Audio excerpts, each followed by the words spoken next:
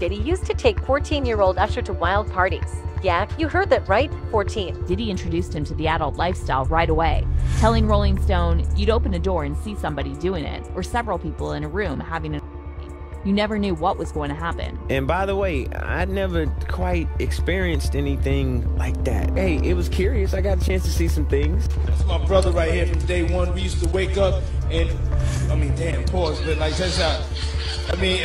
Back in the days when he was like 10 and I was a little bit older, his older brother, we used to fight over the Frosted Flakes. As soon as you turn 16, you know what I'm saying, I'm gonna let you rock this every time. Right? It's gonna be yours.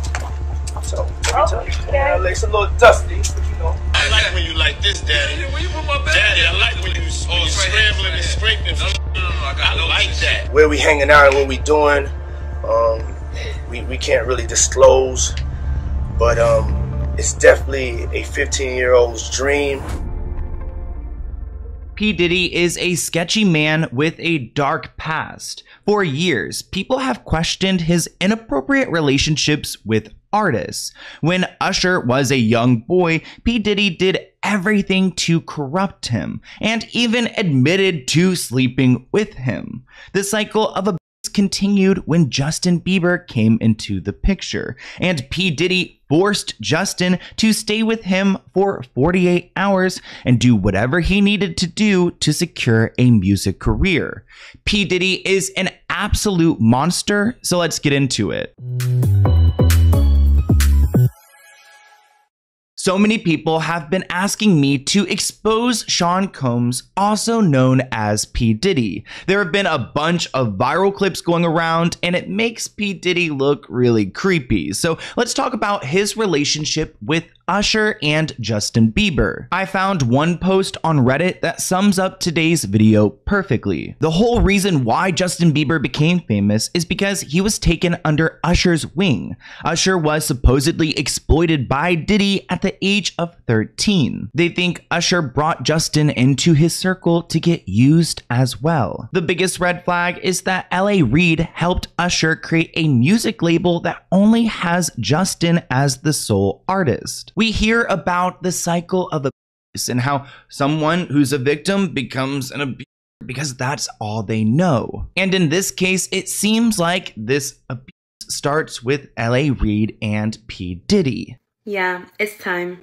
It's time for us to talk about it. Diddy has a rap sheet of abuse and essay allegations that is so long that I'm not even sure I can fit it into one video. I want to make it clear that everything in this video is alleged, because usually when I cover stories on YouTube, there's a lot of supporting evidence, but I noticed in this story, there's a lot of evidence that's been removed from the internet, and I don't want to get a cease and desist. I don't want to have this video removed. We cannot handle a strike, but let's go ahead and talk about Usher's childhood and how he got involved with P. Diddy. At the age of 12, Usher's mother put him in local singing competitions before catching the attention of a big record label. When Usher was first signed to LaFace Records as a young teen, he was given Sean Combs, also known as Puff Diddy at the time, as a mentor. At 14 years old, Usher moved to New York to collaborate with P. Diddy, but it wasn't all work. How about this? Diddy used to take 14-year-old Usher to wild parties. Yeah, you heard that right, 14. When Usher was first signed to LaFace Records as a young teen, he was given Sean Combs, then known as Puff Daddy, as a mentor. At 14 years old, Usher moved to New York to collaborate with Combs, also known as Diddy, but it wasn't all work. Apparently, Diddy would let Usher attend his extravagant parties to give the singer more of an edge. And reportedly, some other weird things happened. Let's talk about some of these weird things, because these people have truly exposed themselves. At some point, Diddy slipped up and shared that he used to sleep in the bed with Usher, and you could tell by his reaction he did not mean to say that. He tried everything in his power to fix the situation, but it was live, so he couldn't really escape the fact that he said that he woke up in the morning with Usher and they would wrestle over cereal. This video has been wiped from the internet, but I found another video that has this clip and it is pretty awkward. Meanwhile, an old clip resurfaced of Diddy seemingly suggesting in an interview with Kevin Hart that Usher used to sleep in his bed, which further fueled the rumors about Diddy being R. Kelly 2.0. That's my brother right here from day one. We used to wake up and, damn, pause, but like, that's how.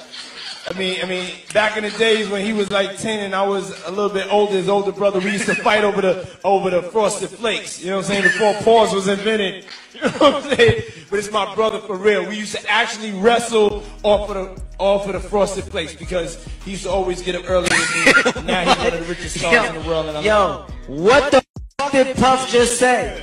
Nobody's gonna acknowledge this but me. Puff just said we used to wrestle over the Frosted Flakes, and we're streaming live. Stupid. So P. Diddy's really showing his true colors here, and there's also a theme throughout this video and throughout all of these allegations involving P. Diddy, and it's the simple fact that he's not fully straight, which isn't a problem, but it seems like he has a problem with people talking about this, and anytime anyone does, they get themselves in trouble. But back to Usher, because as a young kid, he started working with these people, and he was doing really well, but then he started to go through puberty, and his voice changed, so L.A. Reid decided that he was going to drop Usher from the record label. His voice changed due to puberty, and L.A. Reid considered dropping Usher from his label. However, Usher begged the label to let him stay, so Reid decided to put Usher's album on hold and send him to New York to live with Diddy and attend what Reid called Puffy's Flavor Camp. Puffy's Flavor Camp just doesn't even sound right, and there's so much wrong with this camp, and it's even bizarre that they have this because it kind of like clearly shows what the music industry is about, and they even put a name on it to try to humanize it or to make it sound cute, when in fact it's a 14-year-old boy being put into a compromising situation and seeing a lot of things he probably shouldn't have. Most notably, we know that Diddy mentored Usher since as early as Usher was 13 years old. Usher was sent to live with Diddy when he was 13 by L.A. Reid. At the time, Diddy was 21 years old. There's definitely something wrong with P. Diddy if he's over here as a 21-year-old abusing a minor. I mean, he's at the top of his game. He could go and have any woman he wants, but he wants to violate and exploit a young boy. And it doesn't sound like Usher had a good time at this camp. We're sending you over to something called Puffy Flavor Camp. There you go. To learn Flavor Camp. Yeah, Flavor that's Camp. what it was called. And you're going to go to Puff Daddy's. He's going in the 90s. Do you understand what that's like? Yeah. One of you guys sent me an email and you wrote, "So my BF and I were talking about how P. Diddy has done some dark stuff. Take a deep dive down some things Diddy has done. Allegedly, he was younger male rappers and making them do things, then blackmailing them to manipulate them and their work." Now, we don't know if Usher went through this in particular, but we do know that Usher saw some things at this home, at this camp, and it probably screwed with him psychologically. See, Mary J. Blige, they didn't know nothing about this. Oh. I was having a good time. Cool. Corrupted you, though? This is what it means to be an adult? Yeah. Is that what you think? I mean, it could have This really is what made it means you to be a star. Like, this is what your lifestyle looks like. I mean, and by the way, I never quite experienced anything like that.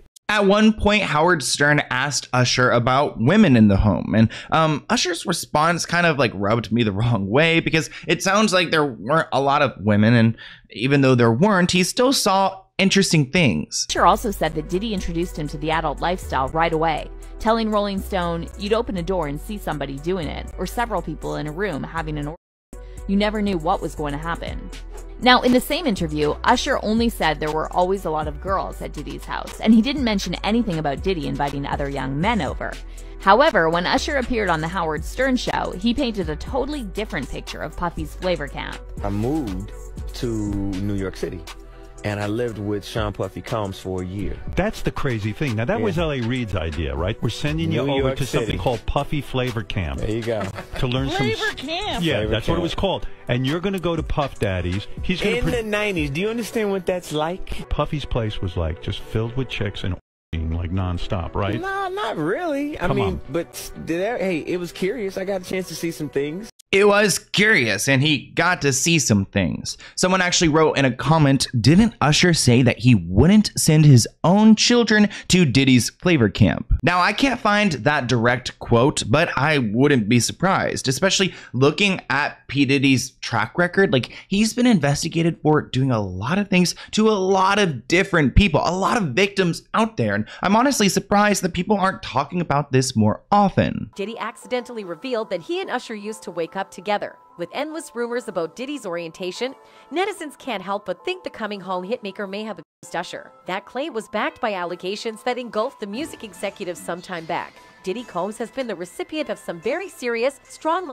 allegations, as a document on the Smoking Gun website revealed the U.S. federal government was investigating him for allegedly having sex with underage boys in the past, and Usher may be one of his victims. Now let's talk about Justin Bieber and how he comes into the picture, because I have a feeling that he's had a rough childhood in the industry. Usher was indeed groomed by Diddy. It also makes you wonder, does the cycle of abuse continue? We know that Usher was Justin's mentor. Now, when it comes to P. Diddy and Usher's relationship, there's more out there. But when it comes to Justin Bieber's, it's been really secretive, and we really don't know what he's gone through. Just a couple blind items. For years, this foreign-born A-list singer has refused to discuss what happened when he was younger under the tutelage of the one-named singer. Apparently, he has started speaking to friends about it. I think the world would love to know. Yeah, they would. So would I. That is Justin Bieber on Usher.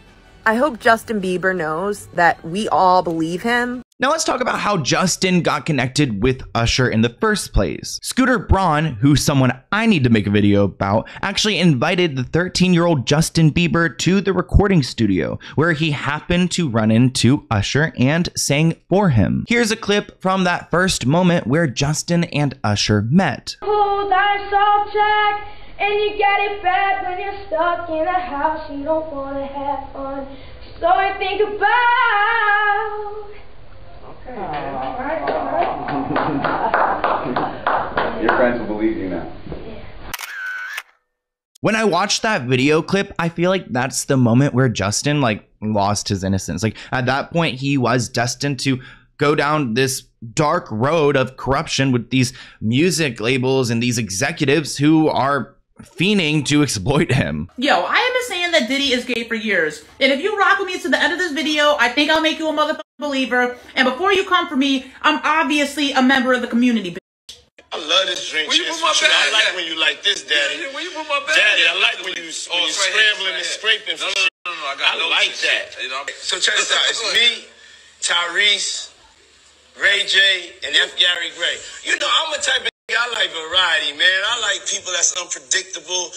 You know what I'm saying? I like different personalities. So I was like, I never knew they would become what they are today. The amount of influence that Diddy has on so many celebrities is just out of this world. And I feel like if even half of them came forward and shared what they had gone through, then Diddy would be canceled. But according to this blind item, it seems like Usher's the monster in Justin's life. This blind item wrote that this whole situation probably would have been kept quiet, but Justin is going around and talking about his own abuse. And looking at when this blind item came out, it seems like Justin was going through his really religious phase. I mean, I think he's still in that, but when he was hanging out with Hillsong and all of those people, it seems like that's when he was probably speaking about what he had gone through, and then word got out and, went to the gossip sites, but it really just stopped there. Even though Usher said he would not send his children to P. Diddy's flavor camp, he did send Justin Bieber. And this video, 48 hours with P. Diddy on Justin's channel, has gotten a lot of attention because it's creepy.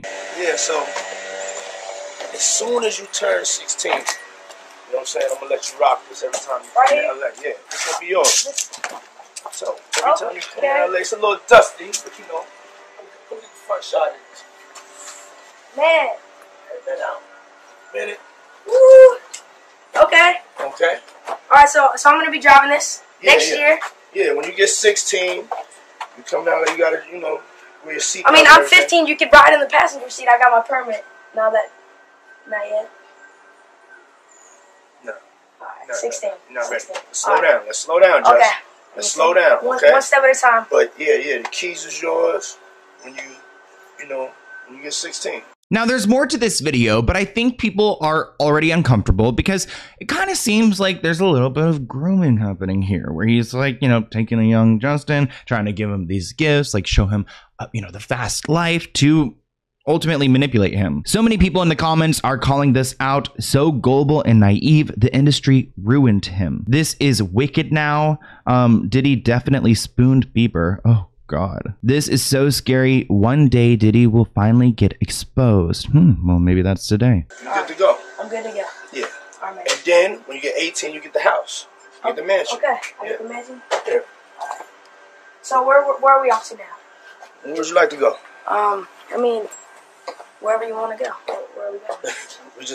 So check this out, yo. Justin, you ever seen the movie 48 Hours? Right now, he's having 48 hours with Diddy, him and his boy. They're having the times of their lives, like, you know, where we hanging out and what we doing. We can't really disclose, but it's definitely a 15-year-old's dream. You know, I have been given custody of him. You know, he signed to Usher. I'm signed to Usher. I had legal guardianship of Usher when you know he did his first album. I did Usher's first album. I don't have legal guardianship of him, but for the next 48 hours, he's with me. So and we gonna go full crazy. I'm going crazy. Crazy. I'm taking this out tonight. What you want to do? What you want to do over the next 48 hours? 48 hours. Let's go. Let's just go get some girls. Let's go get some girls. A man after my heart. That's what I'm talking about, kid. It's weird. It's just weird. There's no other way to describe it. And when you look at his past and the investigation that the FBI did into his history, I mean, it's hard to look at that and not question, like, what were they actually doing for 48 hours? Told the FBI that he knew that Diddy had sex with minor boys. He also told the FBI that Diddy would have recorded tapes of all of these interactions because he keeps cameras all over his house. The FBI did confirm that it was looking into Diddy, but nothing ever came of it. One day, Justin may want to tell his story about Usher and what happened at Diddy's, but I feel like it's going to be a long time from now because Diddy seems like really powerful, and that's why everything in this video is alleged. But as I was like doing research, I realized that, like, wait, we could do like a series about this guy because, like, okay, first off, someone sent me an email asking me to talk about Kim Porter, the mother of P. Diddy's children who passed away mysteriously. There's also a video of his bodyguard explaining that P. Diddy would also harm women and his own mother. So there seems to be some problems here, and I do feel like Kim Porter like said something that pissed him off. And I found this one clip of Wendy Williams, and it seems like maybe like Kim was like maybe discussing P. Diddy's like orientation, like sexual orientation, and that's why he like eliminated her. I don't know. I haven't done my research into that yet, but if you guys want to email me some receipts about Kim Porter, we can talk about it. But we come from a very homosexual era of hip-hop as well. There was a radio personality once upon a time. Her name was Wendy Williams, and she was practically burned at the stake for talking about such, and now it's all come full circle. There is a lot when it comes to this guy. I mean, I even got an email about a situation back in 1991 where I guess he was at a basketball game and there were 9 people who were trampled to death and 30 injured, which sounds a lot like Astroworld. It seems like there's been like a lot of Astroworlds in the past. We just kind of like forget about them. I mean, people aren't really even talking about Astroworld anymore, but it seems like P. Diddy had his moment. So if you guys want to hear about that as well, then I can make a video. Here is my email. If you guys have any other video ideas for me, let's go ahead and open a P.O. Box package item. So it looks like this is from You Artists. I don't know what this means, but let's go ahead and see. Oh, wow. Okay. So it looks like we have some snacks up in here. Okay. Hey, Sloan, I think by the time you get this, you would have gotten over being sick. Yes, I actually feel pretty good right now. I just want to send you some medical edibles. That might come in handy when you are working hard on that podcast. Been watching you inspire so many people since the early Free Britney content, and I really appreciate all the effort and courage that went into putting out those well-researched videos at the time when facts were being dismissed as crazy conspiracies. You've been around for a minute. I also want to mention, as someone who follows both you and Kaylee, it was really painful to see that video on Anna Campbell because it reminded me of surviving my own DV incident. But it was refreshing to see a bigger channel like yours setting the narrative straight and asking for accountability. Thank you. I actually have a video about the cease and desist they sent me like a year ago, which I could post, but it's just been sitting in the archive. On the subject of what I sent, I've been personally making vegan, gluten-free cannabis edibles for over a decade now, and I found that people usually either want the psychoactive buzz or not, so I've made sure to include plenty of THC-free options as well as microdose and high. Oh my gosh, you gave me the edibles? Wow, the medical mushroom bar in the silver is the highest seller on Etsy and contains 6 non-psychoactive mushrooms, including something I cannot pronounce, which has been proven to show exceptionally strong activity against viruses and flu. Wow. Last but not least, if you want to chill out, there are these berry and cream hearts made with 3 kinds of berries that are perfect for that. There are hemp-derived, federally... Oh, they're all legal. Okay, great. The brand name is Uplifting Artists, which is pretty literal and helping creatives like you get uplifted. Aw, that's cute. But also a portion of these profits go to running a non-profit art event. So please remember to read the labels for doses and enjoy. Wow, thank you, Jeff. And I've got all the information on here. And then we've also got this. What? So cute. You get 30% off using my code Sloan. I love that. So let's go ahead and check this out. We've got these tropical THC-free CBG, I think, gummies. Cute. They all look really nicely packaged. Wow.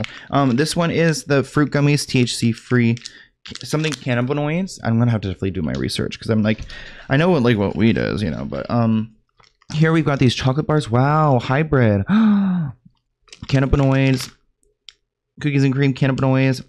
Oh my gosh, I love cookies and cream. I'm just gonna want to eat that just for the chocolate. Oh my gosh, here are the berry hearts. These are so cute. These ones are H4CBD. Okay, I'm gonna have to figure this one out. And then right here we have this chocolate bar. I love cookies and cream. I'm so excited. And then here are our last 2 items. We've got this right here, which whoa, this is a 200 milligram or 20. Oh, it's broken into pieces. So CBDN. And this one is a peach gummies THC CBD. Wow, this is so sweet, and I love the packaging, and everything's really cute. So definitely go and check them out below. I really appreciate it, guys. Thank you so much for all the support. You have no idea how hard it's been for me, and I don't want to get emotional, but thank you. And I'll see you guys in a new video soon. Bye, guys.